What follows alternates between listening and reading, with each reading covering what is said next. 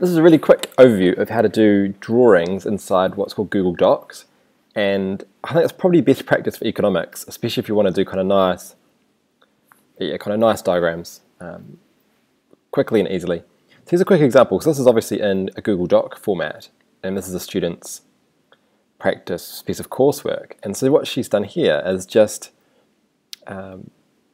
she's used the function at the top called insert. She's come down and clicked on drawing, and then she's being able to draw this. And then I can even, as a teacher, I can double click on this just to kind of show you what she's done. But essentially kind of just all lines and different colors and shading, that's all been grouped together really easily. Feedback from the kids is this is probably the fastest way to do these drawings in class. So here's a quick example. So simple demand, graph showing monopoly, kind of attempting to show different short run, long run changes. So I've already drawn some lines, and that's really easy. So up the top, clicking on up here, different types of lines, so bendy lines, straight lines and arrows. I can draw something like this, up like that. Trick is if you're dragging something, you can also hold the shift key and it keeps it straight. So shift and drag keeps the line straight. If I don't like them, delete them. A little trick is just toggling between these two things. Selecting it or actually drawing it makes it a lot easier, so I can just select and delete these kind of things. For any line that I've made, change the color, can change the thickness, make it dotted, change where the arrows go, kind of ideas. But just showing, so getting fancy, so trying to draw curves. So I've got to click once to start the curve, this, and then I sort of click again at what I want to be its apex. So I'm trying to draw an average cost curve. So I'll try to click at the bottom, then click again and then double click and it finishes it. Click and it finishes like that. Click on the arrow at the top to select things, and I can kind of push it up around a bit, so I might want to move it up a little bit. If I'm not happy with it, I can double click again, and then I can pull these things up. These little purple dots, so toggle things up and down, make a slightly more sharper curve. I can drag it to the side a bit.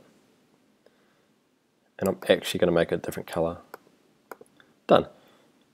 Other trick as well is once you've made a label and you're happy with the fonts, Command C, Command V, just copy it, put it up here.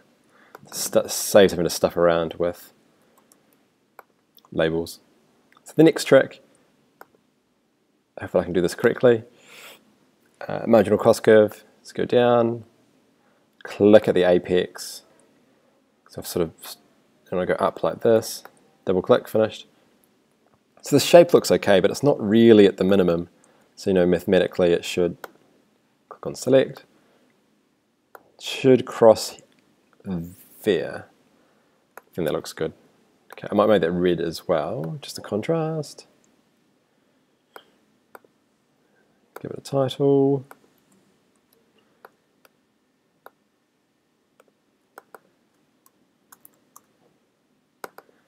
Marginal cost. And so then I can just get carried away with dotted lines. So I can just go here, line. So I want to showcase a few points. I want to showcase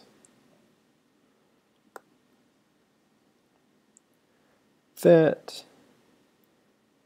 Make this go, choose like a dotted colored line. Another one to go across. So I'm pressing shift whilst I drag and it keeps it 45 degrees. This one was a mistake, the first one. Shift and drag. There you go, makes it straight. So then I can also show, so I need to copy this one, Command C, Command V. Copy it there, so just showing, I can even use my arrow keys to jump around a bit. Okay, so I've done that part, showing what's called the break-even point. Then I can get fancy, I can put a square here to show the level of profitability. Does that look correct? Slightly. So what you really want to do here is start pushing things back and forth. So something should be in the background. order send to the back. Does that make sense? And actually for this one, I don't want to have a fill color is that. I can make it yellow. Change this. I don't want to have a line around it. Transparent line.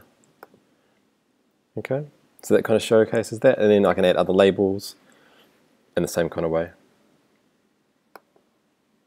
And the beauty is that if I, like this student here, if I'm writing my piece of coursework, it's really easy for me to go double click, go back and change my drawing. Previously, if you do them in Word and copy paste, it's a bit cumbersome because you have to make sure that you're taking the screenshot correctly.